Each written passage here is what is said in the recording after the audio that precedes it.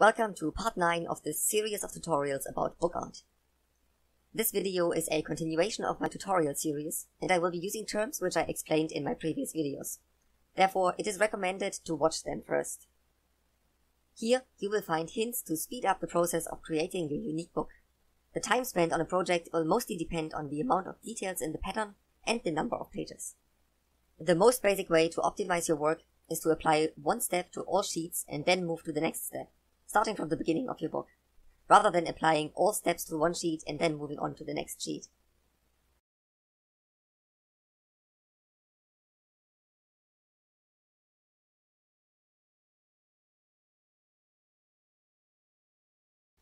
Drawing lines in the first step can be sped up by applying marks to the top and bottom edge of the book in the appropriate places. This will eliminate the process of measuring the depth of the lines on every sheet. Now, you only have to make sure that the edge of the ruler aligns with both the mark on the top and bottom edge of the book. If you use a marker or pen with ink which is absorbed by the paper, the marks will be visible on the leaf. So you won't need to turn the book up and down to see the marks. Using a knife and carving the places for the lines will also give a similar result. Another way to avoid measuring both lines each time is to strongly press your pencil while drawing the lines. If you do that, you will be able to see the impression of the line on the next sheet.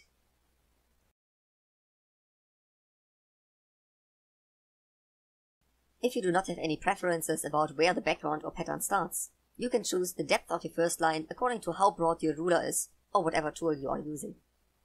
This will help you to avoid having to measure the depth of the first line each time.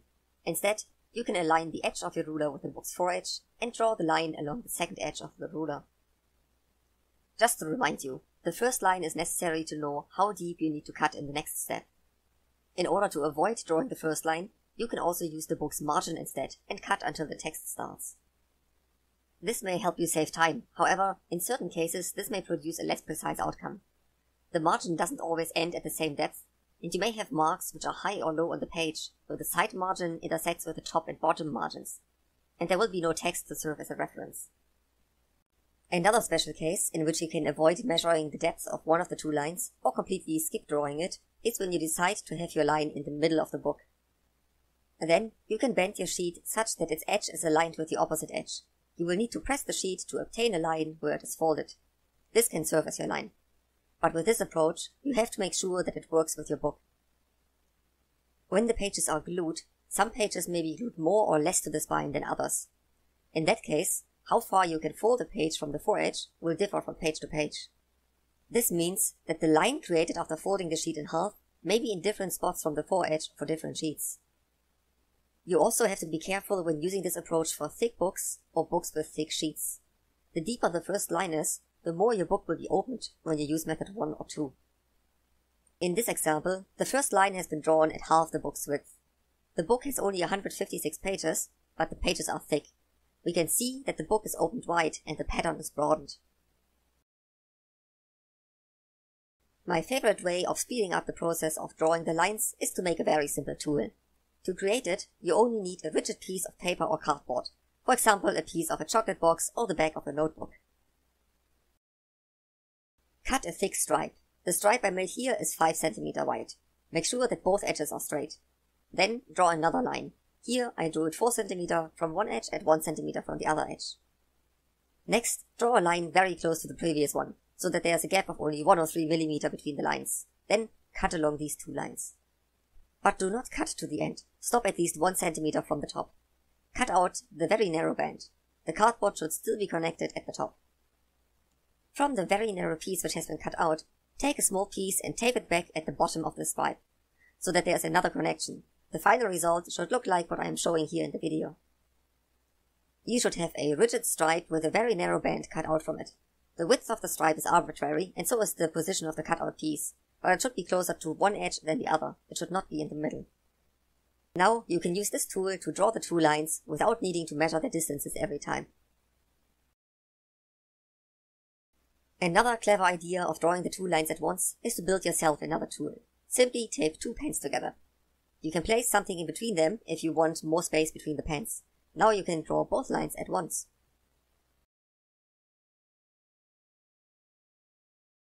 As I already mentioned in my previous videos, using the bend template for marking is usually faster than using the table.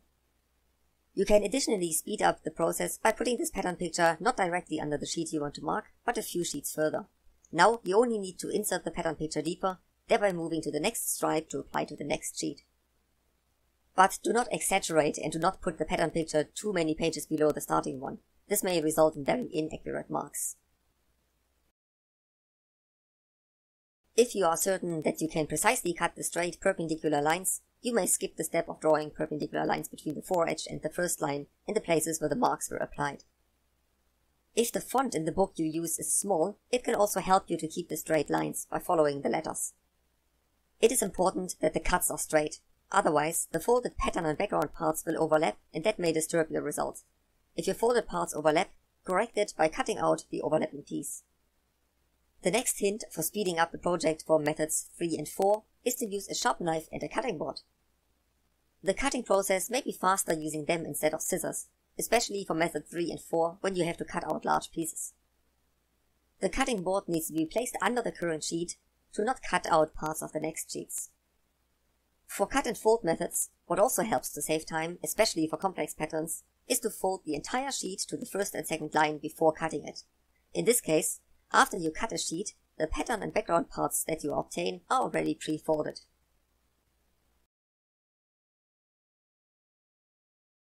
If you use a very old book and your pattern is detailed, meaning it has many narrow tabs, the leaf may lose its entirety and the small tabs may fall off. Instead of taping them back, you can first apply sticky tape along the first line. This will strengthen the crease of the tabs and you won't have to tape them back when they disconnect, which at the end will help you save time. Be creative and mark, cut, fold and enjoy your book with NailYt.